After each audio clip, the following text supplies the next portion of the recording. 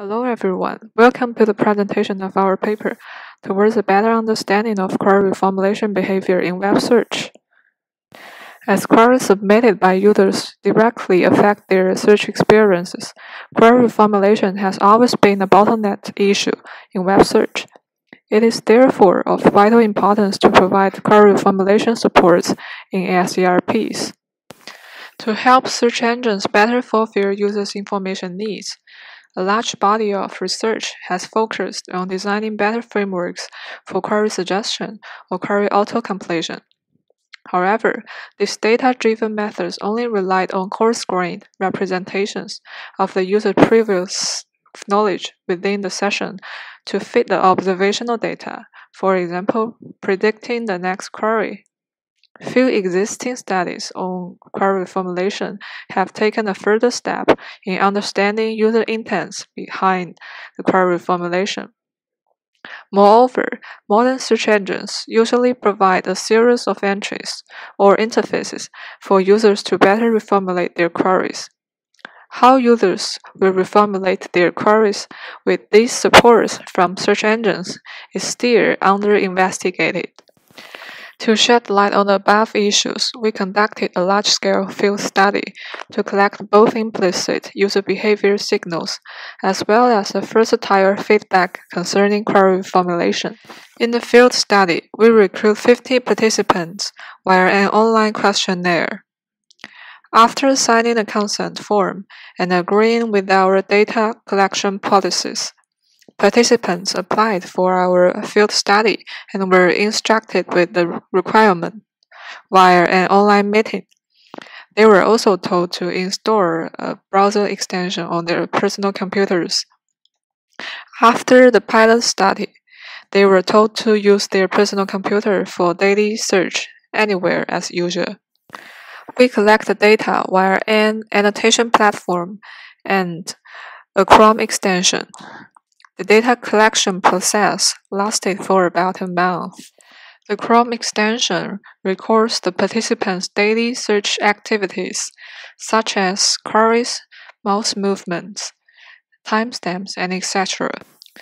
The annotation platform records their feedbacks, such as satisfaction, reformulation reason, inspiration, and etc. An overview of explicit information we collected is presented in Table 1. As we introduce some new concepts in this paper, here we give some examples of the options for reformulation type, reason, entry, and inspiration source in Table 2. Finally, we collected over 2,000 sessions with at least 2 queries. Some information of our collected data is presented in this slide. In the next, we will first answer research question 1. How do users' query reformulation behaviors evolve within search sessions? Here, we analyze the chains for both syntactic level and intent level reformulation type. The main findings are: firstly, users tend to narrow down the search scope by adding constraints on queries at the beginning of a session. Secondly, they gradually shift their intents to other subtopics by replacing some terms from the previous queries. Thirdly, compared to short and medium sessions, there is a smaller proportion of add actions in long sessions, which may be due to the ambiguity of intent in complex tasks. The difficulty of reformulation can be the direct cause for long sessions and should be emphasized. Last, the chains in the intent level taxonomy are similar to that in the syntactic one. As for the reformulation entry, we find that users submitted most queries via the search input box, followed by the hot queries. To our surprise, the proportions of query suggestions and related entities are very small. This phenomenon shows that users seldom access the interfaces provided by search engines for reformulation. We have also analyzed the inspiration source of reformulation within the session. Several findings are: firstly, different from the results in the last subsection, there are about 70% reformulations impacted by other components on SERP. This gap suggested that, although these entries are not frequently accessed by users, they provide some inspirations for them. Another interesting finding is that users are likely to be inspired by search snippets and landing pages equally, which implies the effectiveness of search snippets in inspiring users and the convenience they provide, so that users do not need to click into landing pages. However, the majority of the reformulation inspirations come from neither SERPs nor landing pages. Users are likely to depend more on themselves when reformulating the query in longer sessions. There may be two main reasons. First, search engines do not provide sufficient guidance for users in complex or in-domain topics. Second, the quality of existing query suggestions cannot fully satisfy user search purpose. Research question 2. Do users perform reformulations differently under various search intents? To investigate how users' search intents would translate to their reformulation behaviors, we make a detailed comparison on the search effort and gain, the proportion of each reformulation actions, and the user actions under various intents. The dimensions we considered including the search intent trigger, the intent specificity, and users' domain expertise. To test the differences between each group, we conducted significance tests via Kruskal-Wallis Edge test and Duan's post-hoc test with Bonferroni correction. Generally, we find that all dimensions have a great impact on user search effort and gain, especially in the query-related behaviors. However, domain expertise does not have significant effect on reformulation behaviors. An intent trigger has the largest impact on reformulation behaviors, as well as user actions, followed by the specificity of intent. We also find differences for tasks with various intent triggers. For example, in interest-driven sessions, less effort, lower task difficulty, and higher satisfaction. There are higher unique term ratio and more diverse intents. Search users depend more on search engines for reformulation, and they are more likely to be inspired by the contents on SERPs. However, task-driven sessions are more difficult and with lower search success even with more effort, and users always pay more effort in reformulation. And the unique term ratio is also lower. There are more overlapped terms between consecutive queries.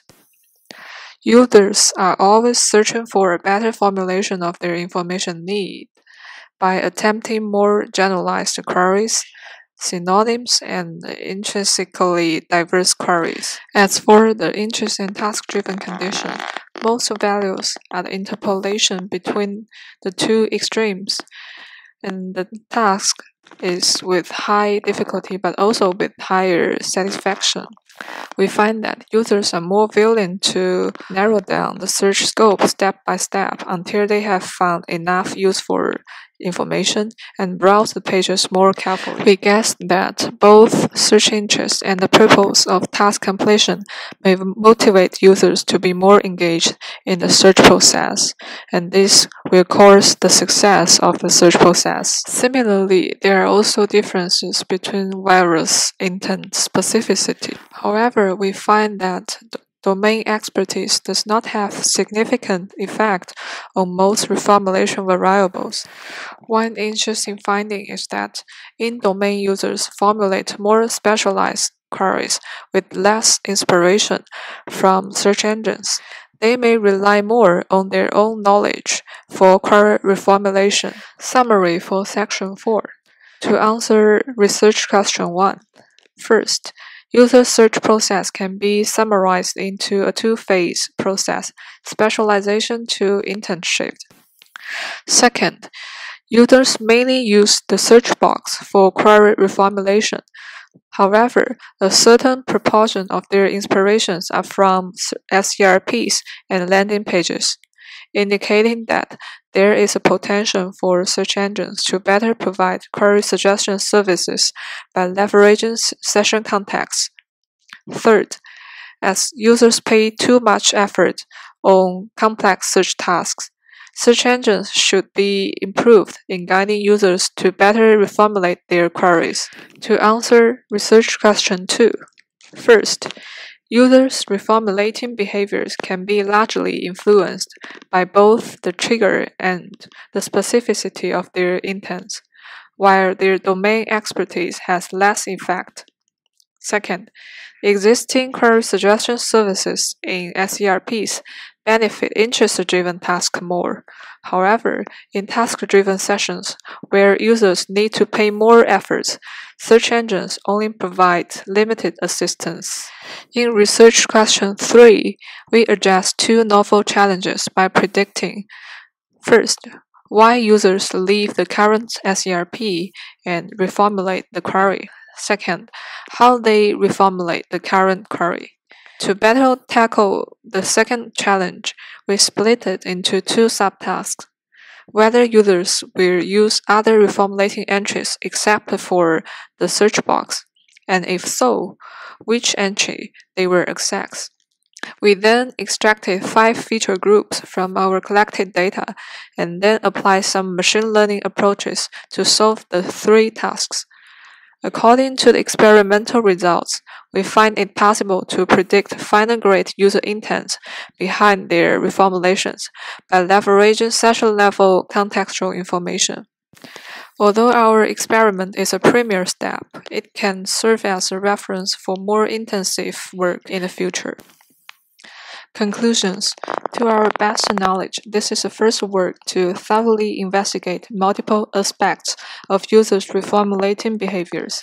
Based on the practical data collected from a field study, we have analyzed the session-level chains of delicate aspects of reformulation and the distribution of each reformulating behaviors with various search intents.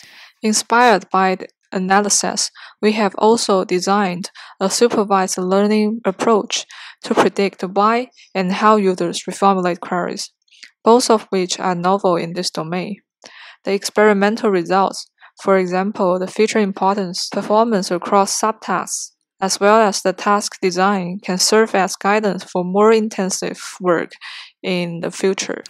Insight and guidance.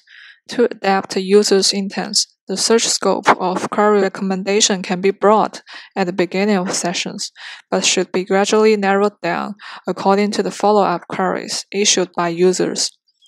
Search engines' assistance in saving users' search effort in complex or task-driven sessions is limited, and one possible measure is to provide interactive summarization or snippets in the exploratory search process. Moreover, users behave differently in query reformulation with various search intent triggers and specificity, so we can better identify user intents and task property to further predict task difficulty as well as satisfaction. All of these are helpful in the optimization of search engines. For example, balancing exploration and exploitation for recalling relevant documents or providing guidance for search users. Last but not least, we find that it is possible to model delicate aspects of user reformulations by leveraging contextual information within sessions. Limitations. Due to the limit of our browser extension, we only consider the reformulation engines in 2 commercial search engines. There may be more forms of reformulation interfaces in other search engines that we have not considered. In addition, the inspiration source was collected by explicit annotation. and more sophisticated techniques such as eye checking can also be applied in the future. That's all for my presentation. Thank you for your listening.